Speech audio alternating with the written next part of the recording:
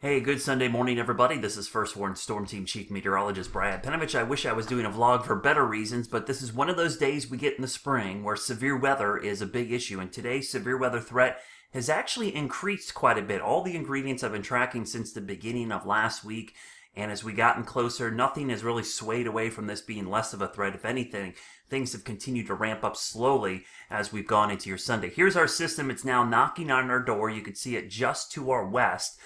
There's probably going to be two distinct waves of showers and storms today. The first wave is beginning to enter the upstate of South Carolina and southwestern North Carolina. This is still going to arrive mainly mid to afternoon. I'm thinking 2, 3, 4 o'clock, but there might be another line along the actual cold front, which is back here in Tennessee. So let me stop this real quickly and kind of highlight the severe weather outlook for today. The first thing, as you'll notice, is a small area pretty much smack dab over the heart of our area is now under a higher risk of severe storms. That includes most of the foothills down into the upstate, Charlotte, up towards Greensboro, Winston-Salem, and then a bigger area of the medium threat, which encompasses almost everybody, and then the low threat back there. So you can see the threat for severe weather is quite high today. Now, one thing I've been showing, and I'll show you this real quickly, is the tornado threat. Now, this is kind of the impact timeline. I want to show you this real quickly just so you can kind of plan before I get into some of the meteorological issues going on.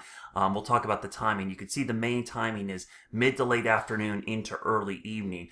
But I did want to show you the threat for tornadoes here, and I'm going to try to pop it up here in a second. Give me a second and I'll pop it up here.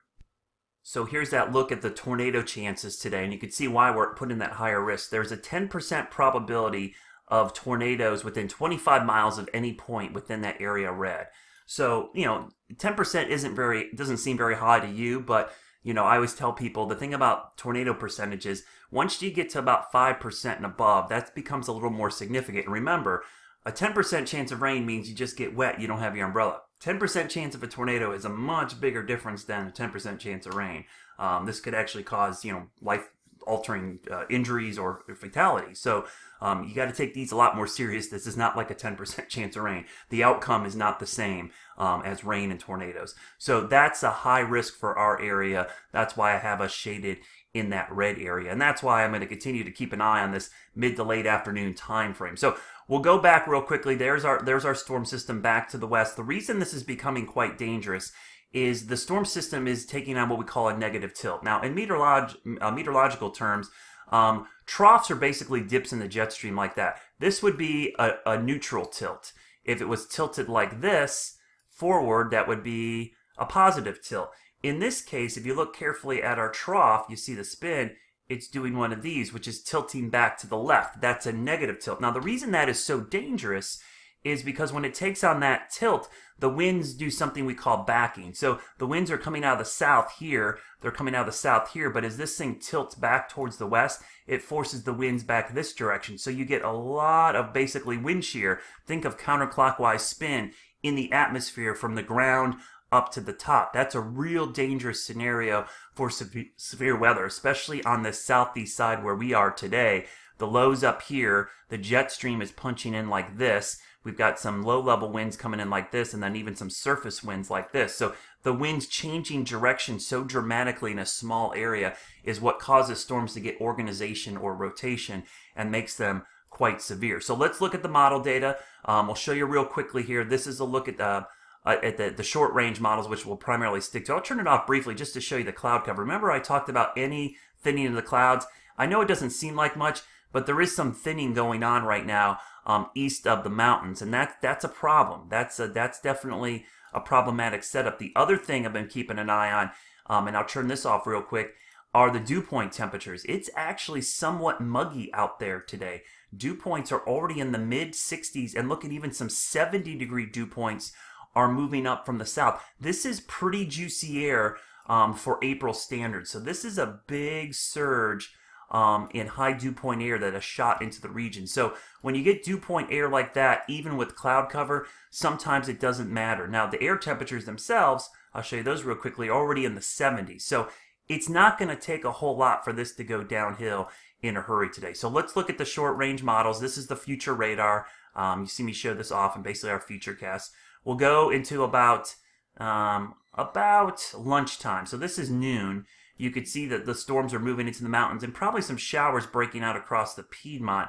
I'll stop this about 2 p.m. 2 p.m. to me looks to be the time frame that we start to get some real active weather. This is going to be a line to watch here, down here, and then look at the rain back in here. You can see there could be several waves of this stuff moving through. This is 3 o'clock, 4 o'clock, 5 o'clock. Look how long it takes to move through, by the way, as well.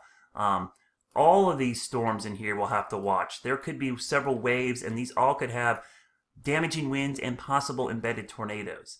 So this is 5 o'clock, 6 o'clock, 7 o'clock, 8 o'clock, 9 o'clock, 10 o'clock, 11 o'clock, midnight, 1 a.m. So let's back this up. Again, you saw the worst time frame, honestly, for me, is right around 5 o'clock, because that's the worst combination of the strongest lift and dynamics and also the hottest, or at least probably the warmest part of the day. And this time of the year is 5 o'clock in the afternoon. Remember that cape I showed you quite a bit?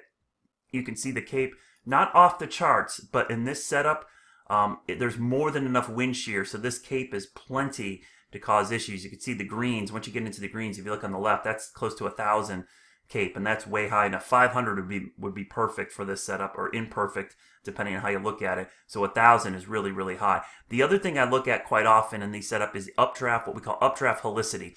This is essentially where the model thinks storms could be rotating. Not that they could be producing tornadoes, but that the storm itself could have a rotating updraft, which we know just by experience, any rotating storm is going to cause some kind of damage. Hail, lightning, wind, flooding, and then tornadoes. All those are possible. So even outside of a tornado chance, you worry about other severe weather. So we'll go to about 11 a.m.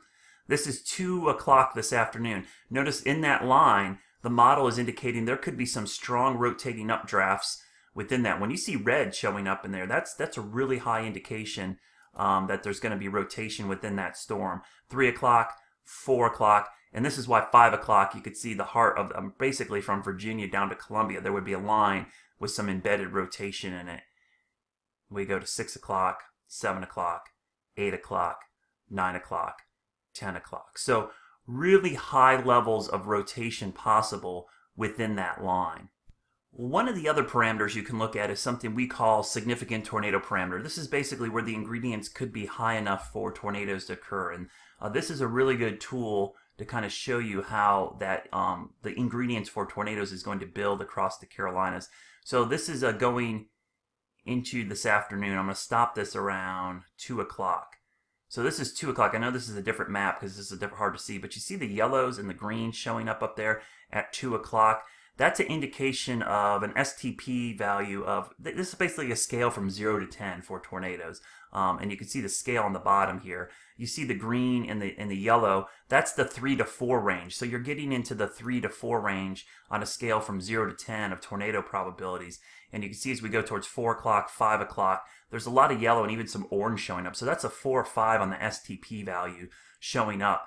And then you can see it. So you could see why that time frame that I had earlier is why we're kind of focused in on that tornado threat from 3, 4, 5, 6, 7 o'clock today. So I'll be tracking this all day long. Remember my rules of thumb with this type of setup today. Make sure you have at least 3 ways to get warnings. That include me on TV. That could include me on social. Make sure you have, make sure you have an app, a weather radio. A siren would count, but most people don't have sirens. You have to next door, be outside. I don't like tornado sirens. Text alerts, radio, weather radio, some type of form. You have to have at least 3 minimum. I'd love to have more than that, but 3 at a minimum. And then here's the other thing. Have a plan today. Where are you going to go if there's a tornado warning? If you're at church, school, at the grocery store, where would you go? Have a plan ahead of time and make sure everybody with you knows. Make sure every member of your family knows, hey, this is where we're going to go if there's severe weather today. Because if there's a warning issue today, I can almost guarantee you there will be warnings at some point. The tornado threat, that's the one thing, depends on how things unfold. But at the very minimum, I expect damaging winds will be an issue today. With both of these line of storms and likely even outside of the heavier thunderstorms, there's just such strong wind energy in the atmosphere today. The one thing I didn't even get a chance to show you, and I'll show you real quickly, are the winds. These are what we call the 800 millibar winds. This is around 5,000 feet. These are really strong winds that are going to be plowing into the mountains today. That's why there's wind advisories.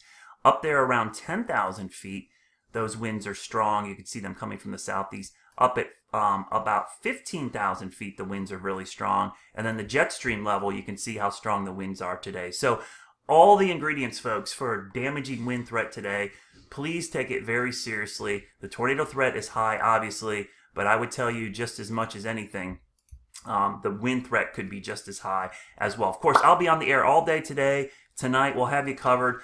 Just please stay weather aware. I can't emphasize that enough. It's a Sunday. I know a lot of folks will be away from their TV and doing other activities. Just be one of those days that you make sure you take extra care to be up to date on what's going on with the weather.